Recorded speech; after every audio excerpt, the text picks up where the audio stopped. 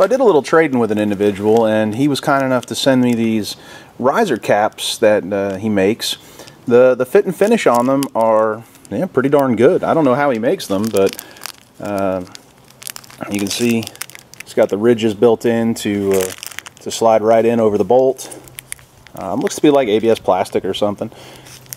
Pretty cool to come packaged in this like little pack of 4.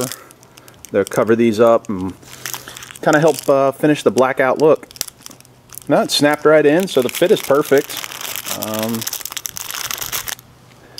Fairly easy, couple second install, and you've now blacked out that retarded silver that Harley decided to put up on there. I think the individual sells on eBay. You might be able to look for riser caps on eBay, something like that. But they look pretty cool. The fit and finish is pretty decent.